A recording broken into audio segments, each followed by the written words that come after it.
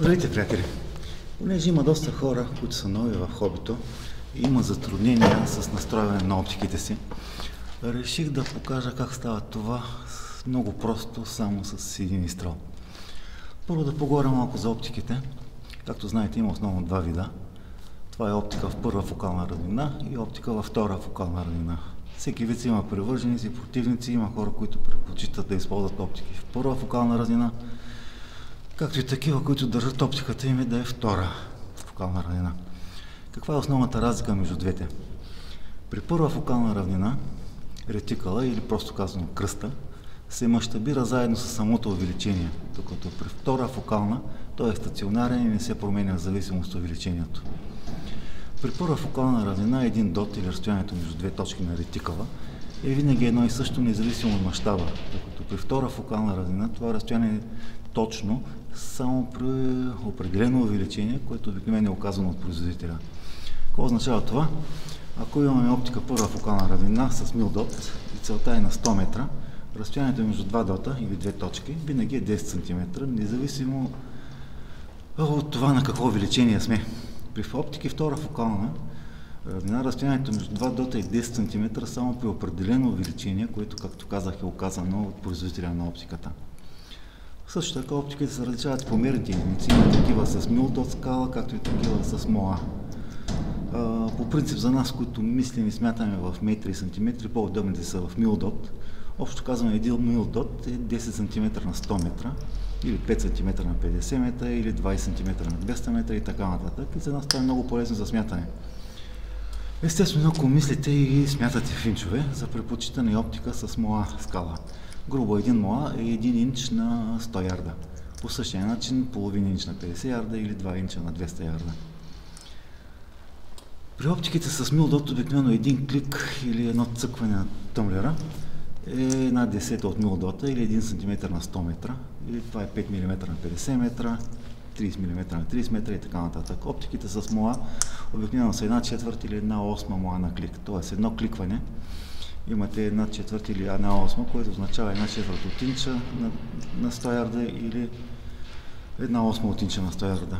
Значи, доста хора ползват МОА оптики, въпреки че за нас е по-удобно да стреляме в мил дот, защото минималната корица там е по-малка, особено оптиките, които са с 1/8. По принцип има и оптики с мил дот скала, които са 1/20 от мил дота, но са доста скъпички и много рядко се намират. И така, препоръчвам първоначалната настройка да става на по-кратко разстояние, примерно 20 метра, защото често се случва, ако пушката въобще не е пристреляна, сложите машина на по-голяма дистанция, примерно 50 метра нагоре, се питате къде удари, какво стана и въобще не може да намерите попадението. Както казах, при настройка с първа фокална равнина няма никакво значение на какво увеличение сте, докато ако използвате оптика втора фокална, задължително трябва да сте на увеличението, което е оказано от производителя, като коректно, като точно. Ако не знаете какво е то, трябва да го измерите. Примерно слагате мишена на 50 метра, трябва да е разграфена на 1 см. Естествено, разстоянието трябва да е измерено много точно. Регулирате увеличението, докато видите, че между две чертички се събира точно 5 см. Проверявате също и дали в 20 см имате 4 мил дота и ако имате възможност, дори 50 см за 10 дота. И така, след малко ще започна да пострелвам оптиката, да видим какво ще стане.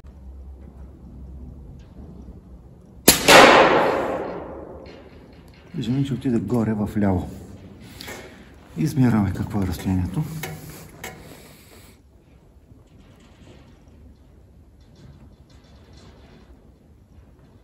Грубо 9 дота трябва да свалим надолу.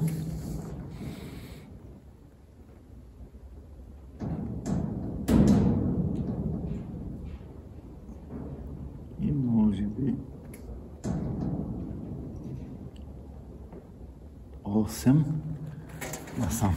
Значи 1, 2, 3, 4, 5, 6, 8, 1, 2, 3, 4, 5, 6, 7, 8, 9.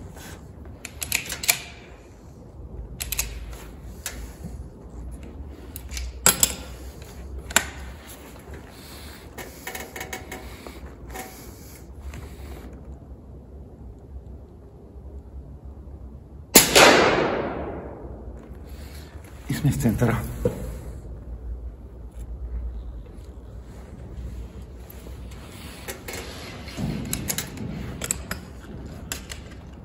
Повторим все пак да видим втория изстрел как ще бъде.